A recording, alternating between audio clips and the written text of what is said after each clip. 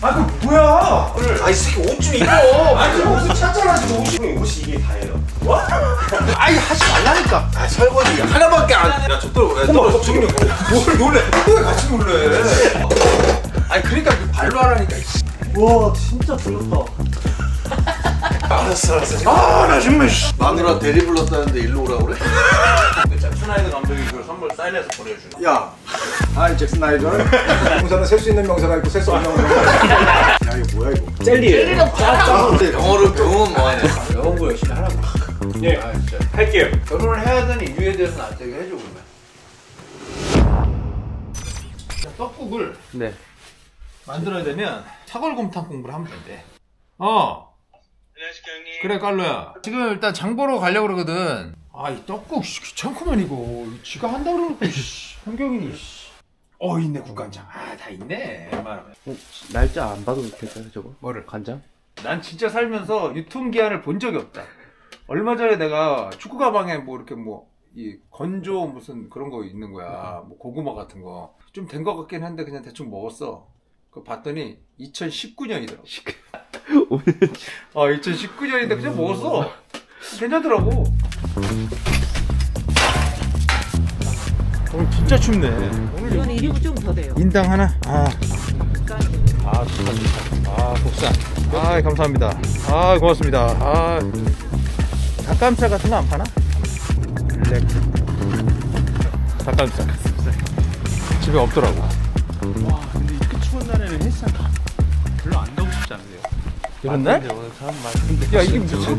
야 추운 거랑 헬스장이 도대체 무슨 상관인 거야? 오늘 날씨가 너무 추워서 다 스킵하는 거예요? 그러니까 추운 거랑 헬스장이 도대체 무슨 상관이냐고.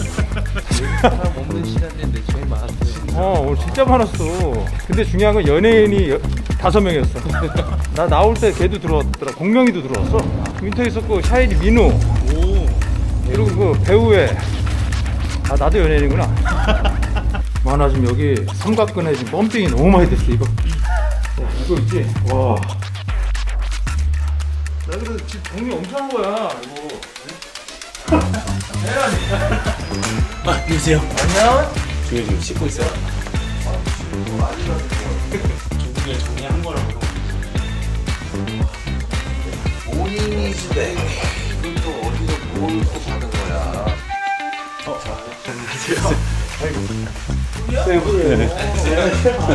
처음 왔어 오늘. 처음 오셨구나. 용띠니까 샤워. 그냥 여기가 옷장이라가지고. 아 그 뭐야? 바람이 왜 빠져 이거? 뭐 어떻게? 그럼 이걸 왜 가져왔어? 이것도 한번 해야지. 뱀인가? 야 뱀인가는 뭐냐? 이게 누가 보자 뱀이냐? 형 저 이거 사왔어요. 뭐? 이런 걸 왜 사? 처음 왔으니까. 정말 생각보다 지저분한데요 집이? 야. 네? 형이 그렇게 치운 거야. 형이 짐이 많아서 진짜. 됐다. 아니 그걸 왜 사왔어? 이게 또 풍선을. 해놓으면 또 그럴 듯해 이게. 마이크도 안 켜? 네, 형 저 처음이에요. 여기 달려있는 거. 아이고 일을 너무 한다. 아니 집이 생각보다 작아. 야 깔끔하지 않아? 이게요? 야 봤어? 그거 봐. 형 이건 사이즈 작지 않았어요? 뭐라고? 이거 파리 생제르맹은 좀 사이즈 작은 것 같은데? 야 근데 입으려고 했겠냐? 이건 진짜 실차. 아 실차. 근데도 근데 듣기로는 자랑을 많이 하신다고. 선수 출신들이 많은데 거기서 그 정도 하면 석빈이도 말해주고. 감당이 진짜 좋아. 그만. 웬만해. 야 집에 스카치 테이프가 없어? 더러운 거를. 아이 새끼 옷 좀 입어. 지금 옷을 찾잖아 지금 옷이. 옷이 이렇게 널려있는데 뭐 하는 거야 쟤는? 옷이 지금 잠깐만. 형님 옷이 이게 다예요? 옷이 새끼 옷이 일치지 않아 이게. 어디요 형님? 여기 옷방하고 가야 돼. 형 옷방 가도 돼요? 야 오빠 봐봐 이제 전쟁터 임마. 집에 스카치 테이프 하나 뭐하라는 이 새끼야. 야, 나 지금 진짜 더럽다. 야, 집 왜 이렇게 덥냐? 어우, 씨. 여기 엄청 시원해요. 어디, 그렇지? 여기 시원하지? 갖고 가고 싶은 거 있으면 가져가라. 구석에 보면 막 명품도 안 쓰는 거 막 있어. 어디요? 야, 갑자기 물이 왜 나? 아니, 밟았잖아, 니가. 어? 우와, 대박. 형이 일품질로 써도 이거예요 형님? 오 켈리랑 다 받아온 거야. 너 좋아해? 일품질로. 맛이 일품이죠 형님. 야 너 할 줄 알아? 뭐 대충 떡국 물에 담겨놔야지 일단. 떡이 그걸로 안 될 걸? 더 해야지. 모닝 이스테. 이거 식체 소재가 진짜 맛있어요 이거. 강훈이 술 먹나 얘 원래? 먹지 쟤. 너 원래 술? 형 저 몽골 가서 많이 먹었어요. 아 그랬냐? 아니 스카치 테이프를 찾아보라니. 아니 집에 스카치 테이프를 왜 놔둬? 아니 집에 스카치 테이프가 왜 없어? 자 왠지 이런 데 있을 것 같은데. 대박 사건 같아. 스카치 테이프가 없나? 야 집에 스카치 테이프를 뭐하나? 물 계속 이렇게 조금씩 나오면 이거 너 싫어하는 거 아니야? 밴드로 붙이면 안 돼 밴드. 이거 좀 안 보이게. 양 냄새가. 야 근데 사실 밴드로 그걸 붙인다라는 건 좀. 아 진짜 너. 아니 그러니까 그 발로 하라니까. 고장 났어? 아니, 고장이 아니고 이게 몰라 나도 이렇게 돼 있었어. 뭐야? 야 집에 들어올 때부터 이랬어. 내가 고장낸 게 아니야. 뭐를 찾는 거야? 스카치 테이프? 저거 해 그냥. 뭐해? 그래 그냥 그거 해. 내일 밴드 해. 그래. 똑같지 뭐. 그리고 내가 잘 다치질 않아. 저거 쓰지 않아. 소금은 어디 있어? 근데 이렇게 하면. 잠깐만 있어봐. 아니 그러니까 이게 한번 해볼게요.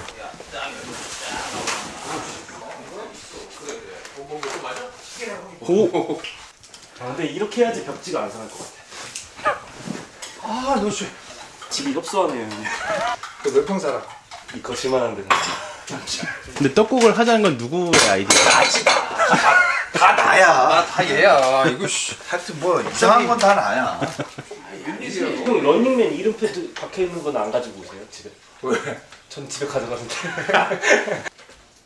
봤지? 사인. 이거 진짜 웃겨. 야, 저 떨어. 야, 떨어. 청룡. 뭘 놀래? 왜 놀래는 거야? 너도 왜 같이 놀래? 이거 왜 떠? 뭐야? 야, 어떤 놈이야? 왔구나. 들어와. 안녕하십니까? 오랜만이야. 경인아 이거 지단 한번 해보려고 하는 거야. 지단 어려운 거야. 내기한 거야? 프라이팬에 한다고? 여기 있는 거. 야, 프라이팬 하지 없어? 말고 그냥 이렇게 저 둘러. 저럴 거야? 그래, 뭐 지단을 해, 씨.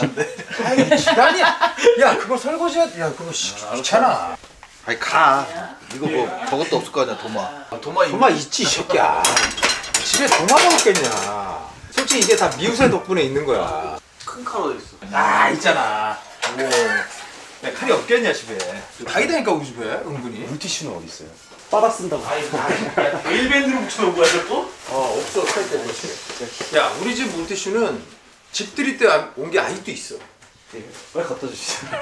아, 여기 있네. 야, 겁나 큰 거 있네. 야, 근데 원래 이렇게 하는 거야? 그냥 마음대로 해. 하면 되지 뭐. 크게 쑥덕쑥덕 잘라 넣는 거 아니야? 아이, 그래. 이거는 설렁탕 아니냐? 아이 그거 뭐 어디? 와 진짜 들렸다.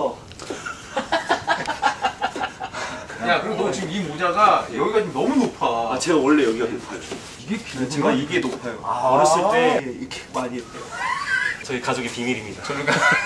야, 그게 무슨 비밀이야? 그러니까 이게 집에서 요리를 하면 이렇게 지저분해지. 너 못 찾아. 가져갈 거예요. 나이키 축구 양말 겁나 많은데 줄까? 나도 양말 좀 먹어. 양말? 패딩 없냐? 패딩 좋아. 패딩 줄게. 잠깐만. 너 옆집이랑 친하냐? 옆집? 왜? 스카치 테이프 좀 하나만 빌려줘. 형 저거 데일밴드 붙여 있으니까 뭔가 형님 싸움 잘하는 분 같은데요? 벽지 또 찢어지면 안 되잖아. 분명히 어디 있는데? 제가 이런 거 찾으면은 좀 야 이거 그만 얘기해. 저기 또 팬들이 또 스카치 테이프 또 엄청 보내. 아예 안 돼, 안 돼. 그러니까 안 돼. 야, 우리 집에 이런 것도 있었어? 얘네 뭐 집에는 해팔 거네요. 야, 뭐 이런 게 있었어, 우리 집에? 왔어. 다 넣어버릴게. 뭘 좀 했어 그래서. 했어. 앉아. 앉아. 이거 잠바 벗어놓고 여기다 던져놔. 그러니까 쳤잖아. 멍맹해가지고 야 어떻게 보면 야 사골 끓이는 거 같다 야 이거 어떻게 보면. 무조건 요리야. 니네 잘 몰라서 그러는데 사골 떡국에는 계란 안 넣는 거야. 누가 그래? 확실해? 아니 다 근데 풀었는데 얘가 또 뭐 알지? 어때? 정보 뭐 그런 거 따지냐. 그러면은 지단을 해봐봐. 아이 하지 마. 아이 야 가만 있어. 아 우리가 뭐 심사 볼 것도 아니고 아이 하지 말라니까. 아 설거지 하나밖에 안 어차피 하나만 나와 하나만. 아 그럼 그거 어렵다고. 아이 그 어려워도 그래 또 그 아 재미. 이게 어렵다니까. 너 할 줄도 모르는 한 번도 안 해봤는데. 아니 한 번도 안 해보는데 한 번도 안 해봐. 요리는 니네 담당인데 그 정도인데. 야 우리는 뿌리면 되잖아. 얇게. 뿌려 퍼질 거 아니야 이제. 뿌리고 이렇게 돌리면 돼. 그럼 더. 해. 더. 다 해? 됐어 이제. 너무 됐어. 이렇게 했는데 불 켜가지고. 불 켰어. 그러니까 약불에다 이렇게 했는데. 못 찾냐고 너. 스카치 테이프. 아이 없다니까. 아니 진짜 이 갑자기 나오면 형. 아 서대부 내가 어디 있었는데. 아 노이로제 걸리겠다. 스카치 테이프. 우와 이거 뭐야? 너 한 거야? 내가 얘한테 잠깐 받아서. 그 이제 요걸로 끝에를. 된 거야? 이 정도 하면 돼? 아 이걸 누가? 내가 했다고 많은 거지. 내가 다 했는데 이거 뿌리는 것도. 이제 좌우로 뿌리는 것도 이렇게 네가 했어? 쓱쓱쓱. 야 근데 어떻게 이렇게 평평하게 잘했냐? 참 나를 내가 안 해서 그러지. 그래서 그걸 해주고 이제 좀 띄어졌잖아. 그다음 이제 거기에 저기가 뒤집어? 들어간다고 이제 얘가 쓱쓱쓱쓱쓱쓱. 그다음에. 밑에 파고 들어. 뭐 말면 계란말이고. 뒤집어. 뒤집어? 아니야 인마. 더 들어가서 이제 뒤집어. 그렇지. 아 완벽하다. 반만 시켜 내가 다 뒤집었잖아. 아 기가 막히게야 기가 막히게. 아이. 아니 좀 식으면 이제. 야 이쁘다. 저런 테이프 이런 거 있네. 전기 테이프. 저 이거 있네. 형님. 뭐 찾았어? 전기 테이프. 좋아, 야, 그래 가져가라. 야, 스카치 테이프 한번 빌리는데 그걸. 뭘 들었어 이거? 와 이게 언제 저 커피가 아직도 들어가 있어? 아우 거봐 들어. 여름에 있던 게. 이게 미친 거야. 이런 거 자꾸 나가면 결혼이고 나발이고 다 끝이야 이거. 아니 결혼이 이거랑 무슨 상관이야? 사람만 착하면 되지. 사람이 성실하고 임마. 너를 위해서 다 하차해. 끈끈이처럼 이렇게 돼요. 너무 끈적이야? 네, 너무 끈적이. 아 이건 벽지 나가는 거 아니야? 아유 왜 스카치 테이프 좀 가져자. 이거 실시간으로 못 바꾸니? 생방으로 누가 보는 사람 스카치 테이프 좀 하나만 좀 갖다 달라고. 하느니까 좀 그럴듯해졌어. 야 이거 네가 한 거 다 한 거지? 마지막에 넣어야지. 아이 그 지금 이게 그림 빨리 따놓으려고. 뭘 따나? 이게 방송이야 지금? 맛만 좀 봐볼까. 맛은 있겠지. 곰탕이라 이거 맛있지. 맛이 없을 수가 없어. 심지어 좀 짜. 일단은 아래집 가서 스카치 테이프 꼭 빌려와. 저 옆집인데 오늘 신년회를 좀 해가지고. 아니 근데 신년대문에서 선물로. 뭐야? 꿀인 줄 알고 빨고 있다가 이거 아까 접착제구나. 내가 내 거 샀어. 이거 술잔 있으면 사서 먹어. 이거 완전 그럴듯해. 술맛 치마네. 근데 심지어 이거는 먹으면 나 취하는 것 같아. 보리탄산은 내가 약한가? 대충 술 같아요. 응 너무 웃기더라고. 그래서 건너편 사람이 똑같다고 그러는 거야. 맛이. 아니 취한 거 같다고 너. 저번 주 금요일날에 회식하는데 사서 먹었거든. 힘들더라고. 근데 스카치 테이프 혹시 있나요? 예. 보통 가정집에 있다고 이런 게. 이거는 아유 속이 다 시원하네. 이걸 아까 오자마자 이것 때문에 이걸 1시간을 이거 찾고 왔는데 이거를. 스카치 테이프. 중국이 형 이거는 왜 사고 안 쓰세요? 뭐? 이거. 그거 뭔데? 필요해? 아니 그냥 여기 있어. 먼지가 쌓였어. 그래. 이거 먼지가 이게. 너 그렇게 살지 마. 야 우리 이렇게 살아도 좀 건강하게 이러고 사는데 뭘 그렇게 자꾸 다저 흙 퍼먹고 살던 애들이야. 다 건강하게 잘 살잖아. 그래 안 그래? 언제 흙을 퍼먹어? 흙을 퍼. 야. 아 이거 진짜 이쁘다. 이거 시의 소재. 귀엽네. 이런 거 먹어야 돼. 근데 예전에 애들하고 나 술 좀 먹을 때 그때는 그래도 이런 거 먹으면 확실히 다르더라. 맞아요. 병따개. 너 이거 협찬이야? 이거 내가 해서 달라고 급하게 연락했더니 해줬어. 이것도 화이트 아닌가? 맞아. 마침 잘 됐네. 마침 잘. 맞아. 이게 되려면 이렇게 되는 거야. 이게 만약에 좀 다른 상태였으면 애매했다고. 야 너 건강검진 안 받았냐? 좀 됐지. 나 받으려고 그러거든? 같이 받을래? 내가 해줄게 너. 왜 네가 해줘? 그냥 내가 그 돈을 줘 그냥. 그게 아니지. 돈을 왜 줘? 유튜브에서 하려고 그러는데 같이 할 사람이 없는 거야 지금. 그거 안 해. 나 그거 그래. 막 그 헛소리 하니까 싫어. 헛소리 하는 거 왜 찍냐 이씨. 안 돼. 헛소리가 안 주고. 근데 헛소리 하는 거 찍어야 재밌지. 안 해 그런 거. 나는 자기적인 거 싶지. 아니지. 그냥 받았고 결과가 어떻고 이런 거 찍으려고 하는 거지. 아니지. 유튜브니까 똥구멍 찍을 때부터 써야지. 미쳤네. 그러면 너무 재밌지 않아? 아니지. 근데 니네 아니, 뭐 뭐, 대장내시경이고 이런 거는 진짜 1년에 한 번씩 받아야 돼. 원래는 이게 암이 되는 과정이 6년이래 원래는. 그래서 그 얘기가 나온 거야. 3년 만에 가면 된다. 근데 그게 아니고 못 보는 경우도 있고 그래서 무조건 1년에 한 번씩 무조건 해야 돼. 그래. 수면 안 하기가 훨씬 낫다. 아니 농담이 아니야. 수행 안 하는 이거 위는 안 하는데. 아이 너 이게 오히려 더 괴롭지. 너 이건 아무렇지도 않아. 아니야 이거는 밑으로 세게 넣는 건 힘들어. 우사하고 있는 그 내용을 볼 수 있어서 좋다는 얘기는 하는 거. 아니 왜냐면 하는 동안에 계속 대화를 해. 그리고 끝나도 그냥 멀쩡하게 이렇게 그냥 바로 나오니까 너무 좋아. 이거 자고 막 중간에 헛소리도 하고 뭐 어떻게 될지 알아. 점점 애가 더 독해 보이니까. 그게 아니고 치과도 마취 안 하고 막 하는 거 아니야? 난 일단 몸에 이상한 게 들어오는 게 싫어. 그리고 나는 치과를 가본 적이 없어. 저거 봐 어떻게 해. 여자가 다 더 싫어. 나는 이가 잘못된 적이 딱 사랑니 했을 때 부분 마취 말고는 한 적이 없어. 저게 뽀뽀도 안 하고 저러니까 저 키스도 안 하고 저러니까 지금 애가 나 의료보험을 그렇게 내는데 병원을 한 번에 안 간다. 너 그러면 너 건강원지 봤는데 내가 가서 하면 되겠네. 나 아산병원에 가는데? 아산이 어디야? 아산병원을 왜 가는데? 충남은 무슨 사기야? 아산에 있는 병원 얘기하는 거. 정주영 회장 호가 아산이야. 아 그래? 현대 거야 그거? 삼성의료원 이런 거 알지? 삼성의료는 알지. 내가 삼성의료원에 기부를 하잖아 매년. 익명 기부 하셨거든요. 뭔 소리야?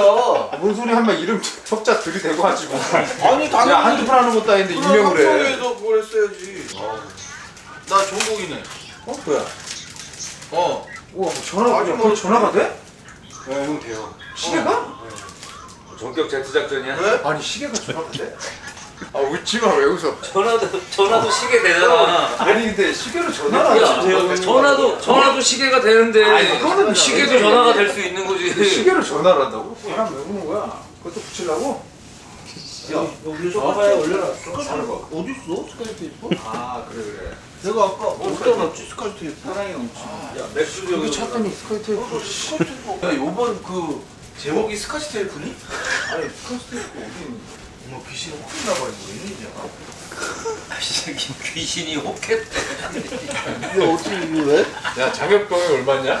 왜 귀신이 아니 귀신이 혹한 게 아니야?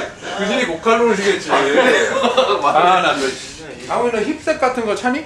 저 일주일 뒤에 유럽 가잖아요. 편해가지고. 봐봐. 와. 오씨. 왜 뭔데? 형님. 그게 뭔데? 생로라 거. 몰라 난. 생노란 엄청 비싼 거. 입생 놀라? 오씨. 감사합니다. 아 차보라고. 형, 이건 팔아도 이득인데. 아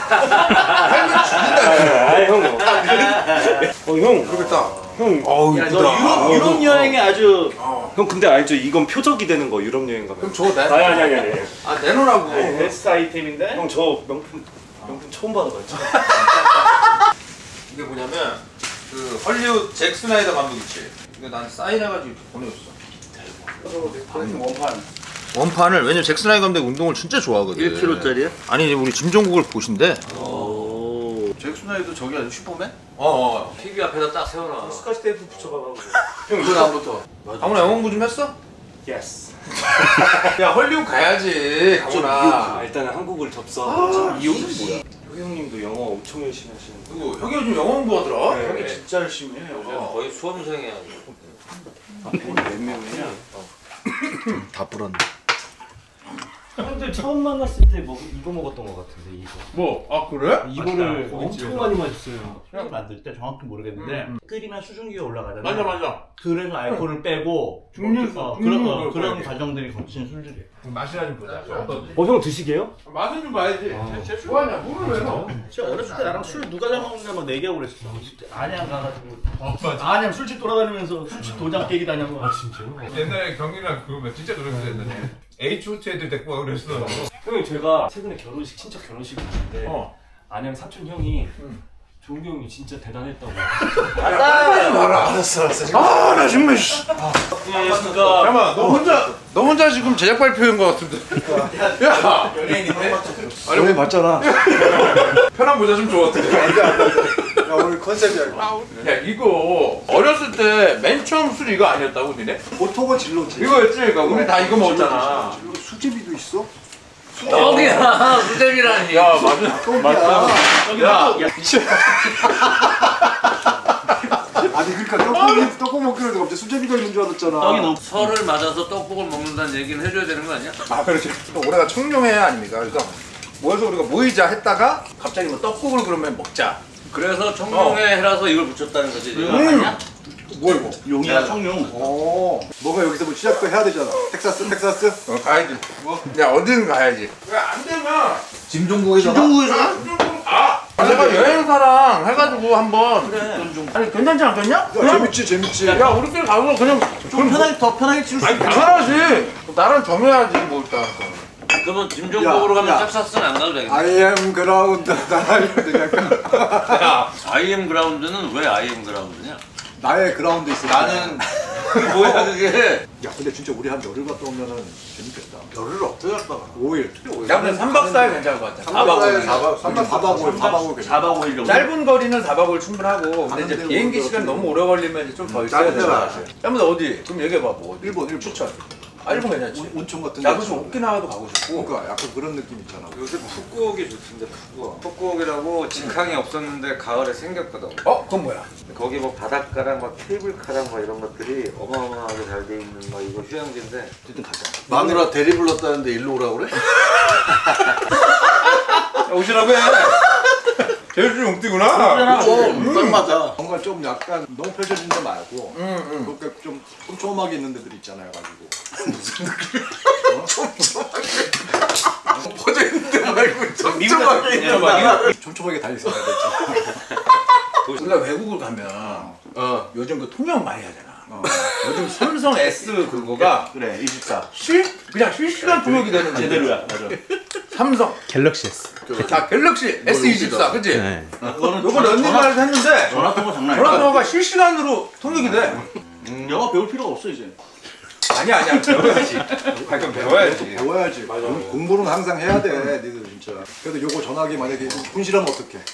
그거는 되는 거야 그러면은. 분실하면 우리가 가능할 수 있는 협찬을 다 받아야 돼. 근데 이런 건 좋단 말이야. 응? 갤럭시. 그 현지에 가서 우리가 실제 쓰는 모습 보여주는 거 아니야. 인공지능 들어가 있는 거 아니야. 그치 AI가. 유럽도 갈 수 있는 거야? 유럽 요새 다 이렇게 유럽은 갈 수 있는데 유럽은 비행기가 너무 멀어. 아 그러면 안 돼. 유럽 매력이 있는 게 진짜 기차 잠깐 타면 딴 나라야. 그러니까 기차에서 뭔가 벌어지는 어떤 그런 것들 아니야. 뭔가 거기 기차에서 벌어지는 건 오리엔탈 특급 사건 아니야? 아니지. 그 비포 선라이즈 있잖아. 비포 선라이즈. 언제 비포 선셋. 비포 미드나잇. 그건 로맨스잖아. 넌 지금 유부남이 자꾸 아니 로맨스. 그게 아니라 뭔가 친구들끼리 가가지고 그런 그렇지. 느낌 있잖아. 있지. 뭔가 가끔 가가지고 언제 그런 거 언제 가보냐고. 유럽 예쁜데 유럽은 우리가 유럽은 이럴 길이가 픽을 받기도 힘들어. 비싸. 자꾸 사람 줄이라고 그래. 일본 가능하고 베트남도 얼마 걸리지? 한 세. 다 6시간 걸리. 맥스 5시. 머네 그래도. 그러면은 어쨌든 나오기로는 나는 원래 그걸 오키. 만약에 갔다가 뭐 오키나와. 그렇지. 오키나와. 홍콩에는 홍콩도 나쁘지 않지. 막 그 홍콩의 밤거리를 보면서 영웅 본색. 영웅 본색에 보면은 주윤발 딱 만나가지고 주차하다가 뭐 딱 먹으면 그러니까 그것 때문에 추노해서 그렇게 했던 거 아니야. 우리에게는 약간 홍콩이 약간 너희들한테 헐리우드 같은 느낌이지. 그치. 홍콩이 얘가 얘기한 촘촘함의 끝 아니야? 그치. 홍콩은 진짜 촘촘하다. 야 진짜 갈 데가 없다. 촘촘함의 끝 아니야. 거기 올라가가지고 있으면은 거기 재밌는 데 되게 많잖아. 그리고 얘 또 영어도 열심히 공부했는데 영어 보는 가야지. 일본 가면 영어를 못 쓰잖아. 영어는 어차피 종국이가 있잖아. 아니 네가 해야지. 공부를 그렇게 나 아직까지는 아직 거기까지 못 가야 자, 어차피 관광 영어인데 뭐. 갤럭시 S24가 해줄 거야. 그렇지. 갤럭시가 협찬이 들어오면 영어 영자도 하지 마. 너 이제 그걸 그래머에서 동사 이제 뗐어. 이제 명사 들어갔어. 동사 이제 너 동사가 얼마나 복잡한 줄 알아? 너한테 핵심은 동사 이 새끼야. 벌브 이 새끼야. 벌브. 너 요즘 영어 보니까 왜 하는 거야? 여기 좀 알려줘봐. 왜? 아니 헐리우드 갈 수 있잖아. 아니 그것 때문이 아니라 영어 자체를 한번 배워보면서 뭔가 이제 밖에 나가서 그 문화를 또 한번 탐방할 수 있는 거 아니야. 갤럭시 S24 있으면 될 것 같은데. 이렇게 얘기해 주는 거야? 이렇게 얘기하면 뭐 하나 주지 않겠니? 나 헐리우드 잭 스나이더 감독 알지? 그 잭 스나이더 감독이 그걸 선물 사인해서 보내주는 친구야. 와, 야, 너는 진짜 확실히 5kg에 받았구나. 2.5야, 2.5. 리액션이 다르다 우리랑 확실히. 야, 확실히, 야, 얘 알아 이거. 뭐 헐리우드 감독이. 자, 인사 좀 해. 헐리우드 감독이 보고 있을 때. 하이 잭슨 나이더. 나이더라고 해야 돼. 연음이 있거든. 나이더. R 발음, V 발음, B 발음. 그래서 R 발음이 지친 L이 혓바닥을 이렇게 위에서 이렇게 해가지고 이렇게 해서 탁 찍어놔야 돼. 그렇지. 야, L. 리를. 아니야, 리를. 나 이제 동사 뗐다고. 동사 뗐어. 이제 명사 들어가. 명사는 셀 수 있는 명사가 있고 셀 수 없는 명사가 있고. 야, 셀 수 있는 명사가 잘 카운터블 너니야. 셀 수 없는 명사 언카운터블 너니야. 아, 카운터볼. 이라고 해야 돼. 어떻게? 카운터블 하면 안 돼. 카운터볼. 카운터볼. 안 선생님이 누구야? 선생님 잘 가르치셔. 아, 잘 가르치셔. 한국말 영어를 하다 보니까 역시 한국말하고 뭐냐면 한국말에 또 약간 팽했어. 팽했어. 믹스. 과거니까 믹스드. 믹스야. 야, 근데 이거 대단한 거야 진짜 이거. 그러니까.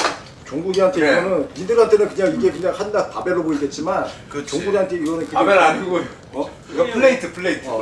아무튼 이 플레이트. 바벨은 이 바로 돼 있는 게 바벨. 덤벨은 하나씩 돼 있는 거예요. 조금의 덤벨. 나 지금 명사 이제 들어갔다고. 명사. 덤벨을 할 수 있는 명사지. 그렇지. 덤벨. S 붙이면 복수가 되니까. 복수가 되는 거니까. 그렇지. 셀 수 없는 명사 뭐가 있어? 셀 수 없는 명사? 페이퍼. 셀 수 없어. 페이퍼. 페이퍼. 페이퍼를 왜 셀 수가 없느냐? 니들은 잘 모르겠지만 내가 정확하게 정의를 내려줄게. 셀 수 있는 명사와 셀 수 없는 명사의 차이는 이거야. 뭐 차 같은 경우 셀 수 있잖아. 짜주지. 차가 만약 반으로 쪼개서 쳐봐봐.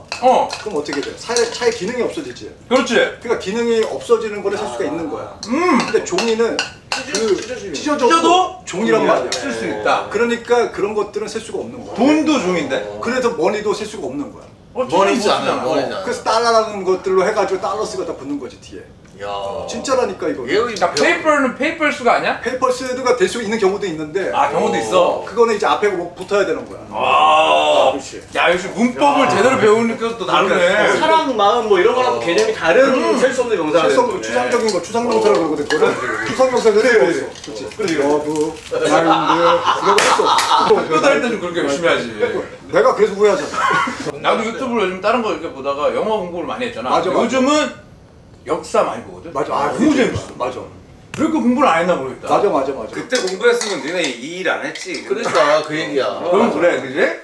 다른 일 자녀가 없었지 공부했으면. 살짝만. 그럼 어떻게 이거 잘 탄 애가 타봐. 얼음만 한번 먹어봐. 아 그래? 이거 됐어. 뭐 이렇게 하는 거 아니야? 어떻게 하는 거야? 요만큼 그지? 그 정도면 돼. 건배 한번 할까? 그럼 우리 오랜만에. 인서트 따? 일단 건강해야지. 건강 중요하니까 강훈이도 그렇고. 예. 자. 그래 건강하자. 건강히 건강해서 복 많이 받아라. 건강하고 오래 보자. 자, 그리고 저기 건강검진 항상 받아라. 젤리인데 젤리는 그냥 이렇게 짜서 먹으면 짜 먹으면 되겠지. 그러니까 이렇게 먹으면 되잖아, 그냥. 그지? 전은 상관없어. 중간에도 상관없지 않아? 야, 이거 뭐야 이거? 젤리예요. 젤리랑 짜. 이렇게 생겨라고 이렇게 생기라고 너 철 만났냐? 아니 영어를 배우면 뭐하냐. 계속 젤리라고 얘기해서. 야, 명사잖아. 명사 안 들어간다고 지금. 셀 수 있는 명사. 이거 셀 수 있는 명사지. 젤리 셀 수 없을 것 같은데? 아니, 야, 젤리는 반으로 잘라도 자, 젤리잖아. 조용히 설명해 줄게. 이게 가공되기 전에는 셀 수가 없어요. 근데 이렇게 포장할 수 있는 것들로 들어오잖아. 그럼 이걸로 인해 가지고 셀 수 있게 돼 버리는 거야. 이렇게 나와도 뾰족 나왔어. 탈출했는데? 이렇게 나오면은 이제 얘 셀 수 없지. 근데 여자야 남자야? 여자 선생님이지. 근데 어쨌든 문법까지만 그렇게 하고 말은 사실 남자는 근데 남자한테 그거는 그렇게 진짜 좋아. 확실히 이게 왜냐면은 내가 확실히 들어보니까 이게 말하는 투나 이런 것들에 대한 것들 있잖아. 그러니까 언어는 그거는 확실히 네 말이 맞아. 아니 무조건이야. 대화를 자꾸 하잖아. 그럼 듣는 대로 하게 돼 있어 원래. 너가 이미지가 비슷하고 너가 되게 멋있다고 느끼는 사람, 너랑 목소리 톤이 비슷한 사람, 그 사람을 해야 돼. 그래가지고 한 명을 딱 집어. 이걸 희영이랑 이거 할 때 같은 경우는 희연이? 동명사 희열이 희열이. 영화를 많이 봐야 돼. 아 영화. 특히나 배우는. 따라하려는 배우 누가 하나 몇 명 이렇게 잡아놓고 하는 거 좋은데. 탐 크루즈? 너 웃었어 지금? 웃을 거야 지금? 아니 너 되게 웃은 게 아니고 아니 웃은 게 아니고 네가 얘기하면서 너도 웃었잖아. 아니 나는 그냥 얘기하고 너 리액션 피드백 아니 네가 말하면서 웃으니까 같이 웃은 거 아니야. 확실히 영어를 해야 된다는 건 알아. 무조건이지. 근데 이게 처음 시작하기가 어려운데 하다 보니까 아 내가 되게 무지했어. 너 시작했어 안 했어? 안 했습니다. 야 그치? 거봐 시작이 중요하니까 시작을 안 하니까 이러면 그냥 허송세월이 계속 간다니까. 너가 봐봐 갑자기 어느 감독이나 어디서 좋은 시나리오가 들어왔는데 헐리우드야. 근데 말을 못해. 그럼 그 기회는 네게 아니야. 딴 사람한테 넘어가게 돼 있어. 근데 네가 영어를 잘해. 공부 열심히 했어. 그럼. 근데 딱 그 기회가 왔어. 그럼. 그럼 네가 저 버스. 무조건 버스. 야. 니 거야 그냥. 그래. 야. 그래 안 그래? 맞아. 올라이. 그치? 마블러스. 야, 운동도 마찬가지야. 운동도 똑같은 거야. 영화 때문에 이제 미국 가가지고 거기서 프리미어를 딱 했는데 그래도 사람들이 되게 많이 왔단 말이야. 호감을 가지고 이렇게 주변에 모였으니까. 그렇지. 근데 그 사람들이랑 네트워크를 우리보다 사실 더 하단 말이야. 우리 이 관계 안에서 움직이는 게 굉장히 크단 말이야. 근데 내가 그걸 못 하고 있더라고. 아깝지. 얕은 연어. 그러려면 몇 년 걸리잖아. 그럼. 그럴 때 갤럭시 S24 그러면 딱 지금 이제 해결이 됐다. 갤럭시가 해결이 됐어. 종국이는 얼마나 너 영어 좀 그거 해가지고 오래 했지 오래. 오래 했지. 형님 근데 제 나이 때 시작해서 하셨대요. 네 나이. 선생님을 한두 번 잠깐 해봤는데 그건 한계가 있어. 내가 해야 돼 내가. 근데 얘는 좀 많이 부딪혔잖아. 미국도 많이 가고. 주위에 교포 애들 있잖아. 내 동생 애들, 친한 애들. 그런 애들 있으면은 나는 이제 내가 공부하면서 궁금했던 거를 다 적어놔. 동생 만나면 싹 다 물어봐.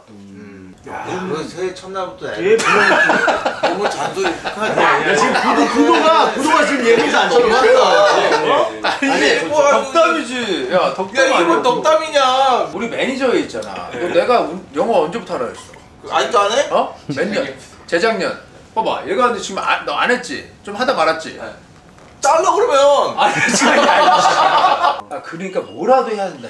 너 뭐 하는 거야 잠깐만. 이걸 왜 해? S24야 S24. 지금 맥주 PPL이 아 요거는 그게 다르잖아. 장르가. 장르가 다르니까. 이건 장르가 다르고. 아 켈리 진짜 맛있죠. 이거 조금 있다가 들어가니까 걱정하지 마.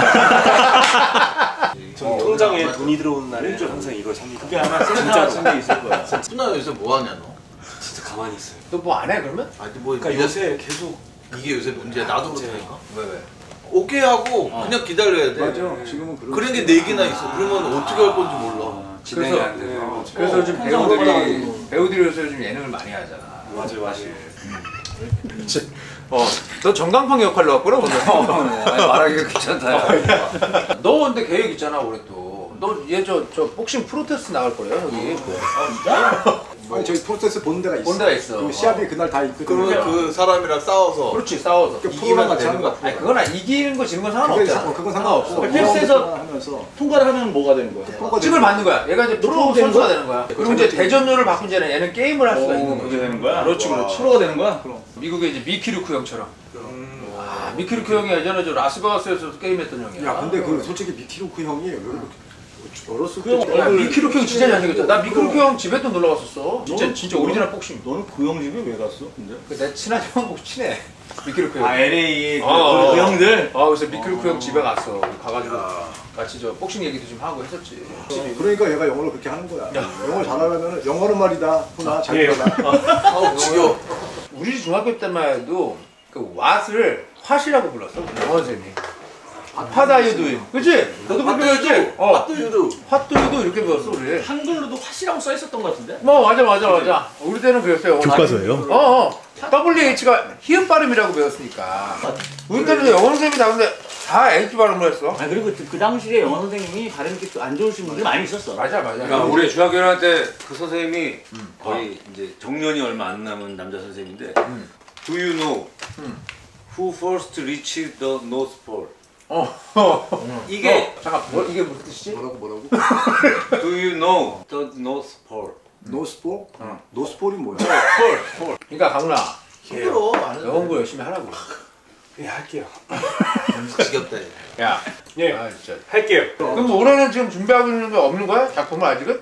아니지. 아니 그러니까 기다리고 한권은 있고 기다리고 있는. 근데 요즘에는 딱 이 기다리면서 뭔가 들어가야 되는 시기에 대한 편성 자체가 쉽지가 않아요. 맞아. 인력 운동을 캔 들어가요.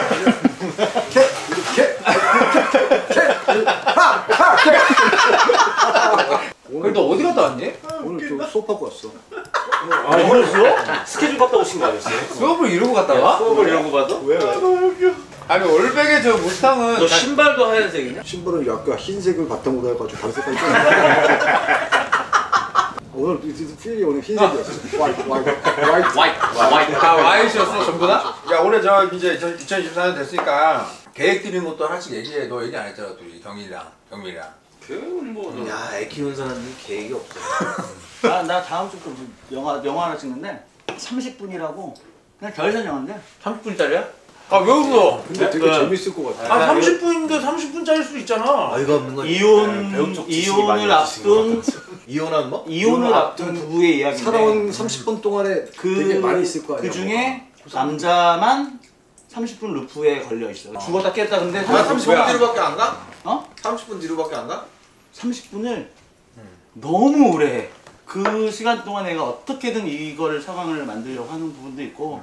나는 메탈 밴드 쇼케이스 얼마 전에 했지. 또 뭐야? 밴드 만들어. 너도 메탈 하고 싶다고 뭐 그런 데를 실제 하는 거야? 아 지금 몽골에 생각 많이 했거든. 어? 야, 우리 그 몽골에서 계획했던 것들을 하나씩 다 한 거야? 뭐 메탈 뭐 메탈 밴드를 했어 그래서? 그럼 공연했어?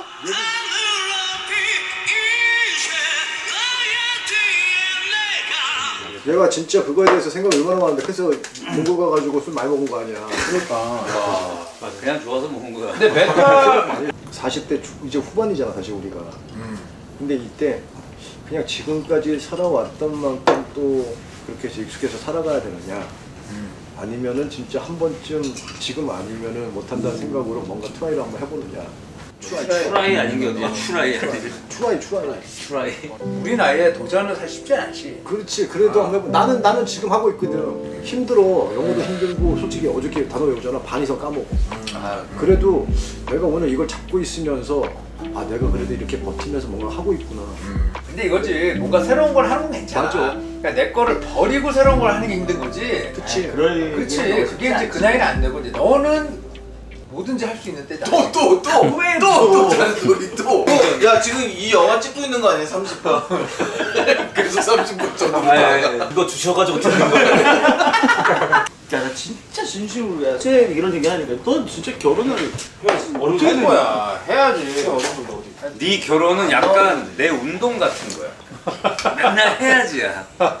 중국이 결혼식을 되게 재밌게 한번 해보는 거야. 아, 내 결혼식을 왜 재밌게 해? 왜 남의 결혼식은 아니 그러니까 그냥 고단한다면 왜 왜냐면 마지막 친구가 결혼하는 거잖아. 내 나이가 되니까 나 사실 결혼식 안 하고 싶어. 식을 안 하고 싶다고? 나는 이제 결혼식 괜히 짐에서 할 것 같아 저 새끼. 야 이씨. 내가 아무리 그건 아니다. 그건 아니지. 내가 또 그렇게 또 약간 너 그 정도 관종은 아니야. 아 그 너네들이 한 명씩 결혼을 해야 되는 이유에 대해서 나한테 해줘 그러면. 꼭 그걸 해야. 이제 와서 야, 아니 하나씩 얘기하기 어렵지 겹칠 수도 있잖아. 아 그러니까 하나씩만 얘기해달라고. 내가 얘기했잖아. 뭐? 나는 이제 그런 얘기 안 한다고. 결혼하라는 얘기 안 한다고 이제. 장점 하나. 이게 장단점을 얘기하자 그러면 되게 애매하다. 왜? 장점을 하고 있잖아. 근데 장점을 얘기하고 할수록 그게 단점 같고. 내가 지금 나 한 16, 7년 됐잖아. 그러면 그 사이에 매번 좋을 수는 없을 거 아니야. 극복을 하다 보면 물론 예전처럼 막 불타오르고 이런 건 없어도 되게 그냥 좋은 게 있더라고. 3박 4일로 일본을 갔다 왔거든. 나랑 수찬이만 집에 있었어. 그리고 집에 이렇게 혼자 있는데 갑자기 혁이 생각이 확 나는 거야. 어머 너무 외롭겠다. 기러기. 너 그때 나한테 그 카톡 했을 때 그리고 기러기 생활이 너무 힘들겠다는 생각이 드는 거야. 예전에는 와이프가 어디 뭐 친정을 간다 이러잖아. 그러면은 앞에서 어떡하냐. 맞아. 근데 가면은 공식이잖아. 가면은 막 문자하고 막 너무 좋아하잖아. 근데 그런 게 없더라고. 아 그래? 술 먹다가 지네 집에서 술 빨리 취하잖아. 그러니까 소파에 먼저 누웠어. 야 마시다가 저기 에어컨망 좀 꺼주고 가 이러고 이렇게 누워서 잠이 이렇게 들었다 얘가. 야 겁 나오겠더라고. 내가 와이프한테 전화할 뻔했다니까. 나 자고 갈게 이러고. 또 약간 딱해 보여? 본 입장에서? 괜히 좀 그런 게 있어. 거기 누워서 자고 있는 게 너였으면 좀 덜 했을 것 같은데. 작게 보이는 수도 있고 그걸 핑계로 경민이가 하룻밤 외박을 한번 해보고 싶다는 생각이 있을 수도 있는 거고. 나는 후자인 것 같아. 야 결혼 말고 연애는 좀 했으면 좋겠다. 그거지. 연애. 네가 만약에 소문도 엄청 많이 들어와. 그럼. 내게 너무 많이 들어와. 야 같이 좀 공유 좀 하자. 네가? 커트를 할 수가 없어. 아닌데 소문이 이제 날 리가 내가 없는데? 네게 들어가면 이미 야 내가 이게 얼마나 무거운데. 없는 얘기를 해서 그렇지. 내가 감추는 얘기를 안 해. 난 대놓고 옛날부터 얘기 많이 했어. 있어도 없다 그러고 없어도 없다 그래. 그런 거야? 그럼. 그런 거잖아 아무나. 무관심일 때 청첩장이 오는 거예요. 너는 언제쯤 할 생각이냐 결혼? 아 저는 결혼을 하고 싶어요. 저는. 아 그래? 넌 하고 싶어? 왜 하고 싶니? 좋은 모습들만 봤어. 아, 넌 좋은 모습들만 봤어? 너는 뭐 안 좋은 모습 봤냐? 우리가? 너한테 뭐 이렇게 안 좋은 모습을 보였다고? 아니 안 좋은 건 아닌데. 네 거기 주위에 사람이 더 그렇지. 여기는 그래도 야 갈라서진 않았는데. 아니 갈라서지 않았지. 그래. 그런 안 좋은. 우리는 그래도 세퍼레이트. 야 그거는 이혼이라는 단어가 있는데 굳이 세퍼레이트. 세퍼레이트는 그건 그냥 저거지. 각자 다른. 그건 이렇게 이게 분리하는 거. 그렇지. 스플리트. 디바이드. 야 얘가 아 이게 영어 패치를 다니까 더 피곤해지네. 너 진짜 3월달에 진짜 올 거야 거기? 응? 들어. 혹시 그거 할 때. 아 그럼 내가 갈게. 어? 너 준비할 때도 갈게. 3월 1일. 지금 하고 있겠네 연습을. 너 맨날 여기 앞에서 하잖아. 나 세컨 누가 보는 줄 알아? 누가? 이놈왜? 진짜로? 이노우가 와? 복싱 우리 쪽 아는 사람들한테 굉장한 사람이야. 아시아에서 최고란 말이야. 아니 세계 최고지. 그럼 지금 세계 아시아에서 최고야. 파키아오 이후에 세계 최고로 갈 수 있는 파키아오 이후에 그 정도가 지금 현역인 거예요. 몬스터 이노우라고 너 쳐봐. 1등이야 1등 지금. 장난 아니야. 지금 미국에서 되게 유명한 애가 저먼타 데이비스라고 되게 유명한 애 있거든? 걔랑 체급이 한 2개, 3개 정도 차이가 나잖아. 맞아. 근데 둘이 좀 어떻게 매칭할 수 있는 방법이 없냐? 막 그걸 생각할 정도로 하나를 찍고 하나 빼면 되는 거 아니야? 2개 정도는? 중간에서 만들면 되죠. 그치. 그러니까 저게 매도수야? 저거 10원스. 요거 감을 때 약간 그거 저 파키아오 사인이다. 나도 파키아오 사인 있지. 이게 난 3개 했거든? 너 3개야? 3개. 부럽다 이 새끼. 저 맞으면 죽겠는데. 너 몇 라운드 한다고? 테스트는 2개만 하면 되는 거야. 아 그래? 2개라는 게 2라운드야? 2번 2라운드? 아 2라운드라고 뭘 되냐? 좀 해라. 2개 아니 왜냐면 그게 규정이 그렇게 돼 있어. 아직도 안 하면서 자꾸 옛날에 어릴 때 신이랑 좀 나간다고 약간 아니 2개는 금방 끝나잖아. 나 어릴 때 그거. 신이랑 좀 나간다고 근데 그게 그건 내가 어쩔 수 없는 게 두세 살이었어. 소문만 구성하다 안 나갔지. 아 그때 하려도 안 했지. 그때 신이랑 신이랑 나가면 나가려고. 그냥 노래 잘하는 복서 되는 거지. 그때 당시에라면 이제 좀 약간 또 이렇게 망가질 수도 있고 하니까 얼굴이. 아무래도 왜냐면 그때 내가 아이돌이었잖아. 그때 좀 망가져서 되는 상황이었어. 다 가리고 놀 때 아니야? 아이 무슨 소리야? 아이 그래 아이돌도 내가 코가 나의 또 저건데 이게 코 잘못되면 안 되니까. 코는 이거 고쳐주면 되지. 요즘 또 코 보호대가 있잖아. 고쳐주면 되잖아. 아니 그거 고친 거랑 같냐고 오리지널하고. 그것 때문에 더 잘생겨질 수도 있지. 아이씨 무슨 소리 하는 거야? 이 정도 코면 야 내 코는 이거 수술도 안 돼. 눈을 겁나 맞아서 키워. 아 그거 가능하지. 그렇게 웃을 거야? 눈을 키우면 되잖아 저 새끼가. 저게 말이 돼? 너 근데 얘 옛날부터 눈 커졌어. 여기를 얘기하면서 삘 받아가지고 또 간 거 같은데. 그러니까 관장님한테 잠깐 여기는. 그럼 걔는 갔다 오고 정리해. 93년도고. 그래도 엔딩은 같이 해야 되지 않겠냐? 야 엔딩은 같이 해야 돼. 잠깐 들렸다 오시더라고요. 아니 온대 올 거야 올 거야. 야 너 요즘 쉰다고 했잖아. 네. 런닝맨 요즘 계속 좀 자리 잠깐 비니까 와서 잠깐 놀다 가. 고정 멤버 아니고 그거 좋다. 그냥 와서 임대 와서 그냥 뭐 좀 하고 인지도 쌓고 지 나가고 싶을 때 그냥 나가는 걸로. 야 인지도 있는 사람 가면 안 되냐? 안 돼, 넌 안 돼. 아이씨. 결사 한번 해줘라. 아 런닝맨 지금 멤버 지금. 제가 한다고 하는 게 아니잖아요. 저는 그러니까 무조건 저는 런닝맨은 무조건 가요. 알았어, 그럼 이제 얘기한다. 왜 좋지? 이건 이따가 저랑 얘기. 아 진짜 그래. 근데 제가 한다고 해서 하는 게 아니니까. 아니 그러니까 너가 저는 불러주신다면 정말 저는 고정으로 얘기하는 게 아니고 와서 그냥 잠깐 고정 역할을 하다가 또 나가고 이러는 거야. 고정 아니에요? 야 주위에 어떻게 추천을 없냐 혹시? 난 안 돼. 아 너는. 근데 형님 편이 재밌어요. 형님 편이. 너도 하면 좋지. 해본다. 어떻게 얘기 좀 잘 하고 왔어? 다 했어. 어떤 얘기를 했어? 그거는 해가지고 야, 독점 적으준다 너도 좀 해. 막 배우는 원래 또 30분 전이야? 배우는 너 언제 네가 액션을 너 액션 할 줄 알아? 길거리 싸움 할 줄 알아. 길거리 싸움. 길거리 싸움 하고. 맞으면 신고하면 되니까. 야, 너 신고하려면 얘한테. 검을 쓸 줄 알아야 그 너가 액션 영화 들어올 수 있잖아. 고운 얼굴에 딱. 저는 그거예요. 복싱을 하느냐 다른 거를 하느냐예요. 아니 그거 같이 하면 되지. 베이스로 하고 난 다음에 다른 거 하면 되지. 그러니까 너가 복싱만 고민하다 또 2, 3년 간다니까. 그럼. 그 시간들이 좋아요. 저는 그 고민하잖아요.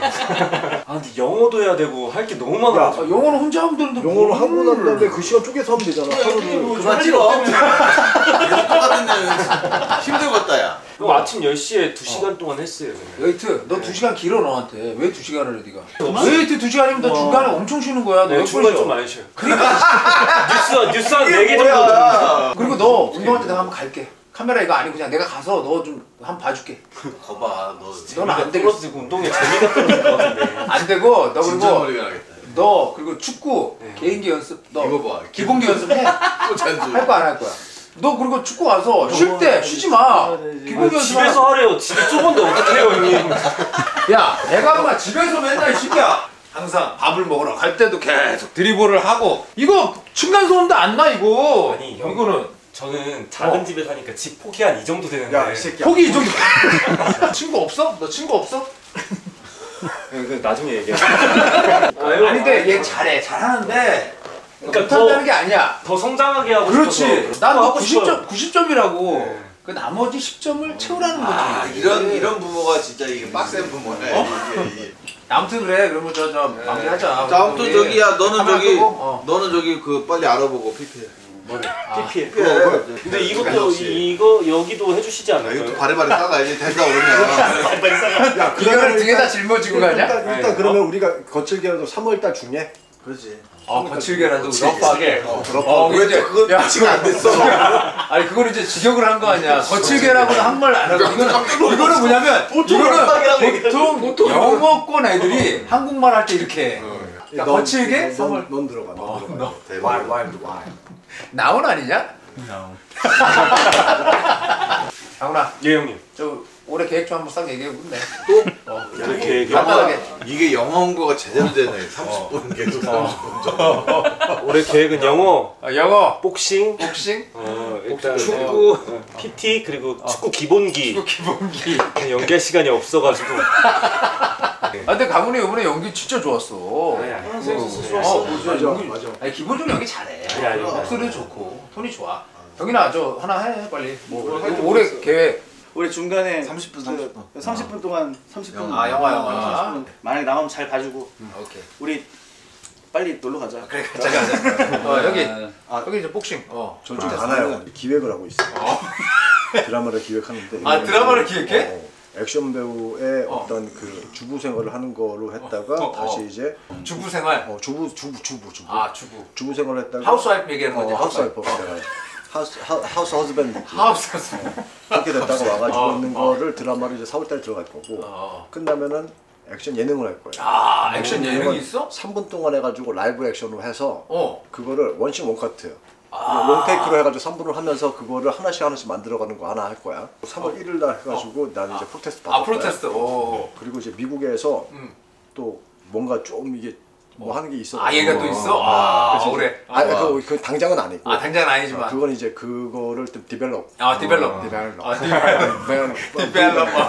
하는 게 있어요. 디벨롭. 조금만 기다리세요.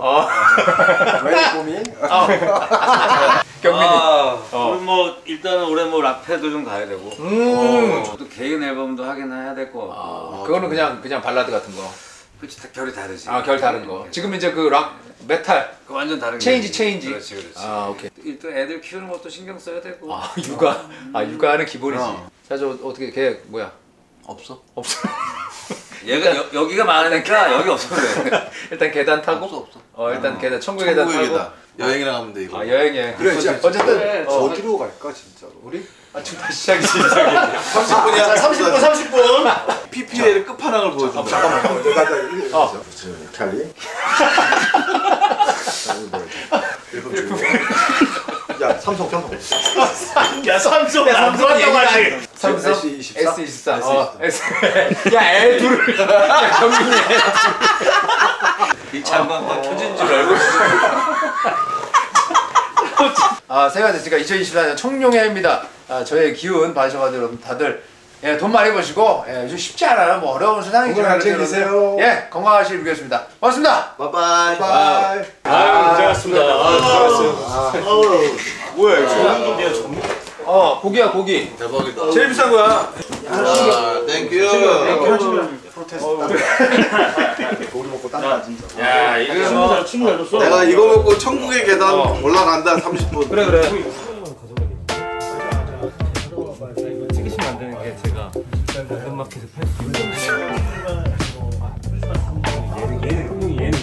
안 나죠.